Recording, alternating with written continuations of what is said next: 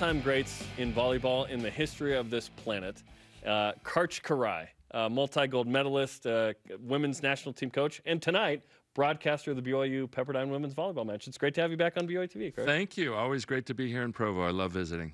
Let's. I don't even know where to start with you. Perhaps sorry, not sorry on the BYU men's win over your UCLA Bruins last night. Don't ever apologize. It just means we've got more work to do. So good attitude. Don't ever feel sorry for the Bruins. And we experienced that a lot with our USA women's team. Nobody ever feels sorry for us. They all want to see us lose. And so props to BYU. And we Bruins have work to do. And let's talk about your connections to BYU. And let's start with the USA women's national coach. So Mary Lake was on the roster this summer.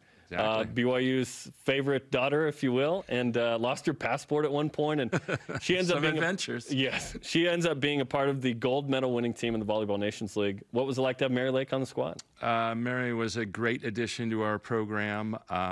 Really got to give her a lot of props. She had to think about it, think about the opportunity to come spend some time with us this past season. Wasn't sure how she would do and really threw herself into it with the unknown and the big challenge. And so, yes, we went on with her, and obviously lots of great players who made major contributions to win the gold medal in Nations League and then accomplish our biggest goal for the year, which is right after that, a few weeks later, early August, win a mini tournament of 3 matches in less than 48 hours to earn the right to go to the Tokyo Olympics and compete. And congrats on that. Looking forward to that next summer. Yeah, awesome. And then right after that, Mary headed here to begin. So she didn't get much of a break this summer. No break, yeah. And headed here to begin work again for her senior season with Heather Olmstead, who does an amazing job here. Props to her and all the good work she does with the BYU Lady Cougars program. Well, speaking of Heather Olmstead, a legend here at BYU, and obviously the head coach of the Cougars, her dad, Rick, is a longtime connection. You have a connection with the Olmstead family. Talk about that a little bit. Absolutely. He was my high school coach at Santa Barbara High. Fantastic coach. Love Rick. He and I actually played a few beach volleyball tournaments together as partner. Nice. We played together in the first ever professional volleyball tournament that was ever held in 1976, I think it was, in Santa Monica at Will Rogers State Beach. Wow. And you chose Didn't win Rick any Olmstead. prize. Didn't win any prize money. Wanted, even if we had, I didn't want to take any and couldn't take any because I wanted to maintain my college eligibility. I was still in high school at the time. But so you played with your coach? I played with my coach. That's fun. Amazing. He schooled us a lot on the beach in East Beach in Santa Barbara, and then great coach at Santa Barbara. Learned so much just about hard work and what it took to be great. We took it upon ourselves. He would give us these voluntary workouts, and we learned to work our tails off. And as it turned out, we had an undefeated year. Our senior season. You guys might have a photo. I think Maybe we have a photo. Even throw that up. And you're holding Sean Olmstead as a baby. This is amazing. Baby Sean. And that was at the end awesome. of an undefeated senior season. Next to me is John Hanley, one of our other great players for Santa Barbara High School. Went on to a great college career and beach career. And there's little Sean as we had just won the championship. Great. Of course, now Sean doing a great job with the men's program here at BYU. But and I, of course, knew Heather through the Olmstead family, and so love Rick's wife, Trudy, too.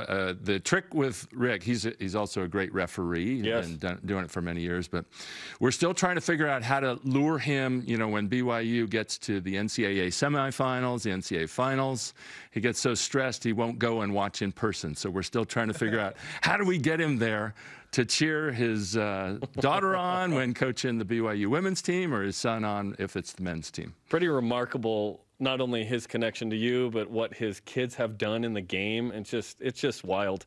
One of your assistants is a BYU guy, Luca Slabe, in his first or second year. And I remember you coming to town and kind of scouting out Luca. Yeah. We had you on a men's volleyball broadcast. How's Luca done? He can be an intense, fiery guy.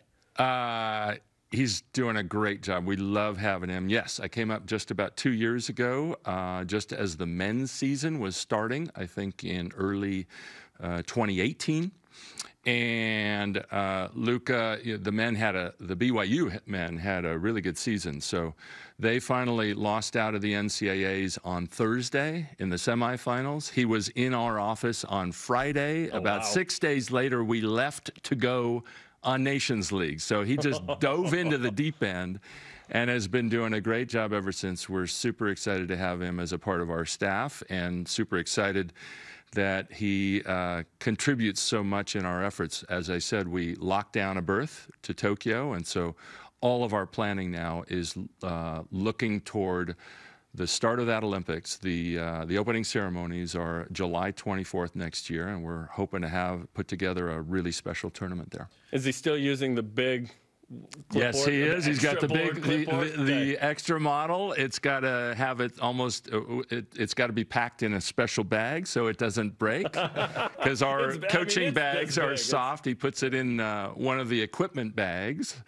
And he learned that. I think he might have learned that one from Marv Dunphy, one of my coaching mentors. And Marv, we were talking about it before, how Marv did his doctoral thesis on John Wooden. So Marv's just another one of the all-time greats in coaching in any sport, but coached at Pepperdine for a long time. So, and got his doctorate at BYU. Exactly. So another connection. Yeah, another connection. So as we were just looking at on screen, it was showing your extensive resume. And greatest volleyball player of the 20th century, hundreds of matches won. And I'm curious now we're in 2019, how would you describe the evolution of volleyball to this point, stylistically, and how it's played? Certainly it's more of a power game now. Most of my career when I played indoors, there wasn't the power, and I'm talking men especially, there wasn't the power serving that there is now. Internationally and collegiately, if you don't have a lot of guns to start the rally, when your team is serving, you're going to be struggling because you have to do something to slow down the offense on the other side of the net. With a perfect pass, they're very, very difficult to stop. And so people like Taylor Sander, one of the all-time greats here at BYU, one of the things he brings to any team he plays for is a great jump spin serve. It's less common in the women's game, but because there aren't enough people with the power to actually cause trouble. But that's a big factor. And then the integration of back row attack is much bigger now than it used to be.